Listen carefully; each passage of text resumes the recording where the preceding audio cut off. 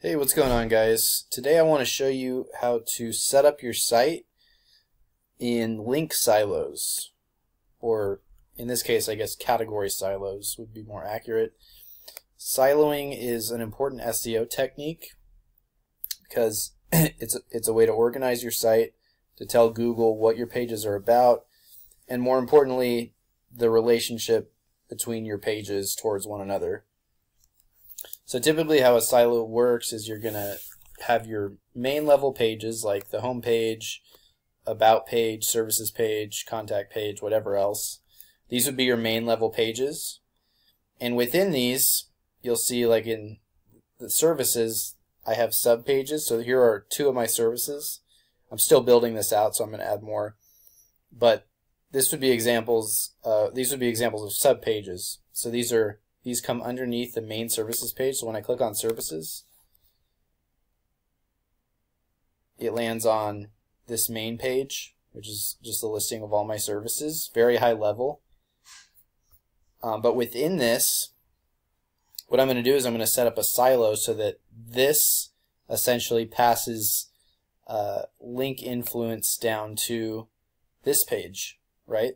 Because this is about SEO audits. So on your main page, like here, you want to keep things very summarized, right? You want to keep it very high level, and I'm just briefly explaining what SEO site audits are, and I'm going to let my subpage get more in depth about it, right? So this will be my subpage, SEO audit, and this whole page is about the process of performing an SEO audit, and of course I'm using this as a way to sell my services.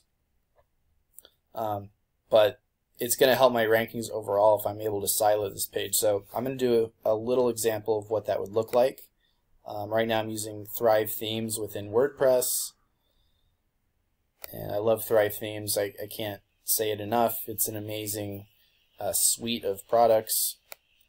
So I'm going to go to my main services page, which I'm at now. I'm going to hit Edit with Thrive Architect. This is the page builder that comes with Thrive. It's amazing, super easy to use. And I'm just going to add some links here to pass this link influence down from this main page to the audit page that I showed you. So for example, in this paragraph I'm talking about SEO site audits, and I did a little bit of homework here, and I think I want to link this phrase, which is kind of a variation of site audits. But I think it's a good phrase to link to a page about site audits. You know, it's not an exact match keyword.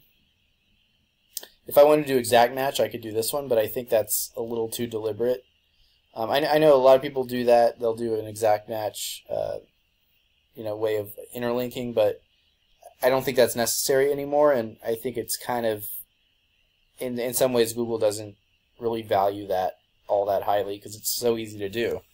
I think it's better to just, the main thing, of course, you don't want to overthink it, right? You want to do something that makes sense, and I just feel like this makes the most sense. I could also do this one, which I'm currently bolding, but I like it bolded because I want users to see actionable roadmap, because I think that's important, that I'm not just doing an audit for them, I'm giving them a roadmap to help their overall SEO. So anyway, it's pretty straightforward how we do this. So I highlighted auditing your site, and I'm going to link it to that SEO audit page. So I'll just type in the URL here, seo.com/services, Jesus, type, /SEO audits.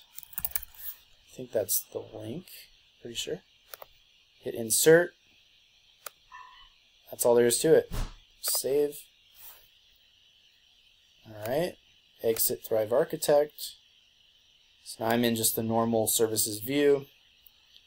As you can see, the page loads. This thing is highlighted, auditing your site. By auditing your site, I will be able to construct an actionable roadmap.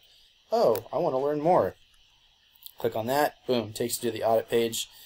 And this is a very simplistic example of category siloing, but that is basically what there is to it.